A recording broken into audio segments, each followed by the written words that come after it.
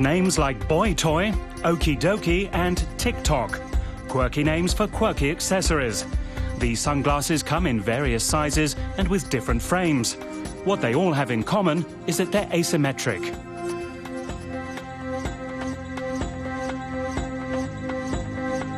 They're designed by Jürgen Mayer H.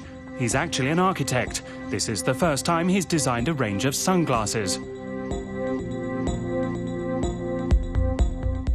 These sunglasses challenge the standards and norms we're used to with glasses. We expect them to be symmetrical, but actually the lack of symmetry between the two sides of the face is what makes someone beautiful, and that's what we wanted to emphasize with the sunglasses. For the last 15 years, Jürgen Mayer H has been experimenting with forms and designing award-winning buildings all over the world. He's also an acclaimed product designer. Some of his accessories and furniture have even found their way into museums. Our work is very sculptural. We like to look at the interplay between technology, nature, and the body, and the forms of communication taking place within these three parameters. Jürgen Mayer H first tried out various ideas on his computer before coming up with the 5 designs that make up the collection. He developed numerous prototypes and rejected ones that seemed a bit over the top. The idea for the collection came to him purely by chance. The first time I thought about sunglasses was when I was on the phone and started drawing glasses onto people's faces in a magazine while I was talking. Then I suddenly got interested in the idea and started playing around with the asymmetric look. It was almost like a reflex action, the sort of doodling you do when you're on the phone.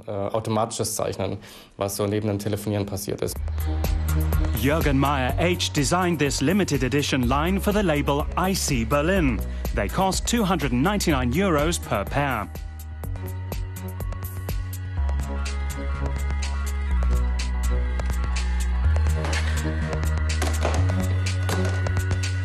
IC Berlin sunglasses are light and very flexible.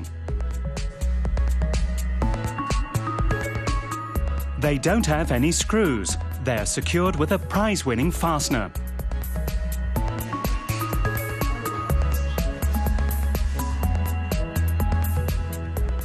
Ralf Andel is the founder of IC Berlin and frequently works with partners who hail from other creative industries. The suggestion came from some friends who said that Jürgen Mayer was an extremely talented architect who's on his way up right now, and I'm very open to unusual collaborations.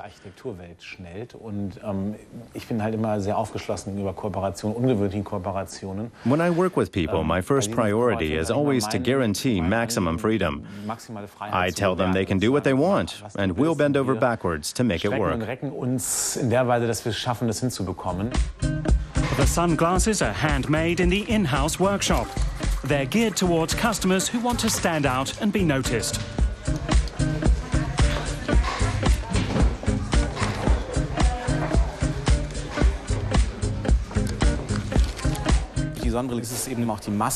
Sunglasses are a bit like a mask. They're the final flourish for anyone who likes to make an entrance. They give you star quality. And a good pair of sunglasses that you feel comfortable in will ensure you can get past any bouncer looking so cool and elegant that he won't dare talk to you. At nighttime, sunglasses are the perfect accessory because they give you that special look. The sunglasses sold out within weeks of their launch. New models are currently in production. So what kind of people actually dare wear this sort of thing? They're definitely extroverted people, the kind who like the limelight. And they want their sunglasses to be a statement to the world, a talking point and an invitation. So people come up to them and say, "Hey, those are wild glasses." And then you get talking. Asymmetric sunglasses. The guardians of style in some places might not like them, but here in Berlin, anything goes.